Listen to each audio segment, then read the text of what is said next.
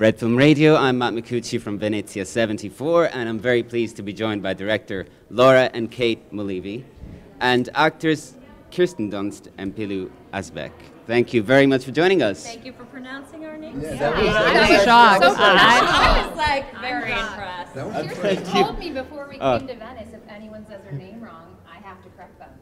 Because I feel rude if I do it, but like if your friend does it, then it's not so bad. Yeah. It's not so bad. Well, listen, I don't have much time with you, so like I said, I'll have to keep the questions short and simple and sweet. So what is the meaning of life? No, we covered that already. Well, WOODSHOCK is the meaning of life. But let me just see if I can just help out the listeners. And would you be able to tell our listeners a little something about the movie, just as much as you'd like to introduce it? Yeah. WOODSHOCK is a film about that grand question, the meaning of life. And it started from Kate and I growing up in Northern California amongst these giant redwood trees.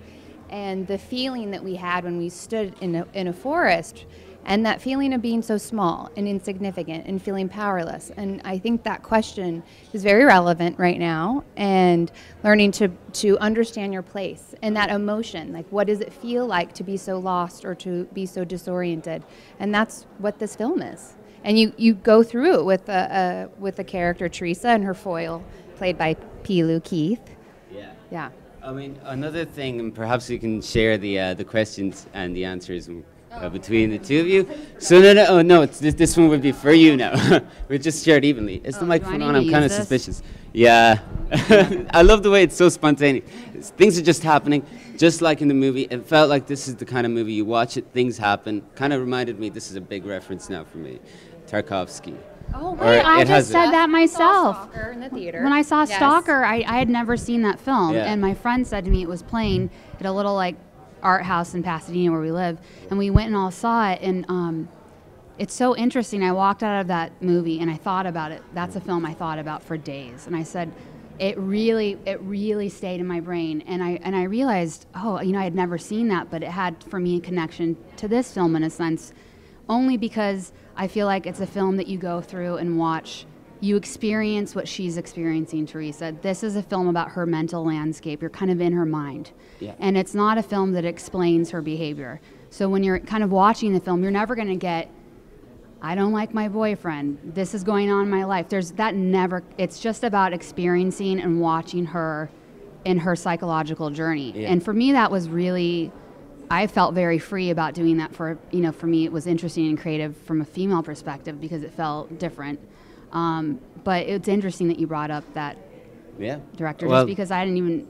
We saw that only 2 months ago. Well, he's an amazing director, so I mean. Well, it's Mirror obviously is a another genius, great but- film. I was reminded of Mirror by Tarkovsky. Actually. Yeah. So it's a I'm film very where it fond of happens. it. It's a film with skin. You mentioned the word freedom, and I guess for the actors as well, for the acting side of things. I mean, did you feel that freedom while you were shooting it?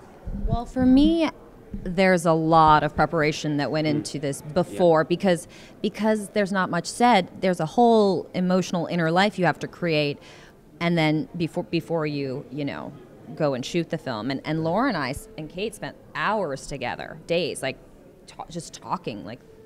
And so we were all on the same page when we got there because obviously when you do an independent film, you don't have as much time. Mm-hmm. But for me, then when I get on set, then I feel emotionally free because I've done all the work.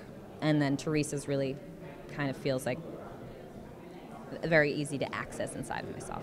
That's right, because I think in this film, things happen in the film, but there's also other things happening that aren't necessarily seen in the movie. Pilou, did you, same question, kind of, did you feel that freedom, and did you also go through that psychological process? I think every single actor wants to feel completely free when you're working, because it means that everything is possible, Yeah. So you're not restricted by marks on the floor or the light or the camera.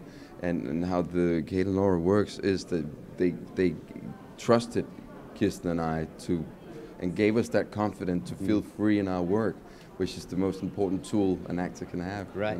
And is it a rare tool to have? Sadly enough, yes. Right. Do you agree? It just depends on who you're, like when you're working on a bigger film, you have to hit this mark and then everything feels a little more contrived. Yeah. And then when you have the freedom like we did on this, it's like, oh, we like that. Let's get that. You know what I mean? It's not so much planned, even though. Was anything storyboarded for our film? I can't remember. We did a few. We did them, and then we lost them. We would be like, we don't like those ideas on purpose. Like, you know, I think we're very calculated and we're very specific. And then in being your own, it's like being your own professor. We know our subject matter, so in that sense, we feel free. If we wanted to change an idea on set, if Kirsten had an idea, if Pilou had an idea, we're like, that's amazing, let's do it. Let's shoot that instead of the other thing. You know, I really felt so inspired by our creative partners with these actors because they, you know, every day it felt like such a joy. You know, Kirsten was doing things, you know, she's such a natural actor. You don't even know that she's present. It's amazing to watch her in this film for me because you're a part of this. It's a very visual world that's specific to this idea of woodshop, but it's her world. And she's not a traditionally, she's not a narrator that's very reliable. You know things maybe not so real that she's experiencing.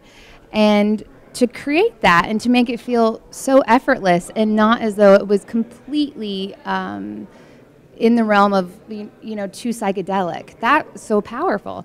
And then Pilou is a match to that. He came on set, and every day we're like, oh, his personality just blends into this world, and we have to access it. And what can we do to have more of it? One of my we were so greedy. One of my favorite scenes that happened with Pilou was just this kind of small poker scene between you and Jack Kilmer. And in all honesty, what's so funny about that scene is that it wasn't in the script. And Laura, when she saw the two of Pilou and Jack, I think they were interacting, and I don't know if we'd shot something with them yet, but Laura said, you know what, we have some extra minutes, and I just think we should give him a deck of cards and just film it. And it's interesting because I do feel like the actors that we were working with were immediately, like, in a sense, could lead us because we were open. And I think one of the interesting challenges on a film that we, at least specifically this film, was the cinematography was so complex, was to, I think in a way, create an environment where hopefully they could be free of that and not, because often I'd be like, we're shooting you in 5 reflections. And you don't want to, they could just be free in the world and not have to actually get locked into that part of it. So I think I hope we did that okay. I think you did. I mean, it was a great film, and unfortunately I would talk with you a little more about it, but I'm afraid they might kill me if I keep you in any longer. In any case, thank you very much. Well, it was a pleasure. Thanks for joining us. Thank you. And this is Fred Film Radio, the Festival Insider.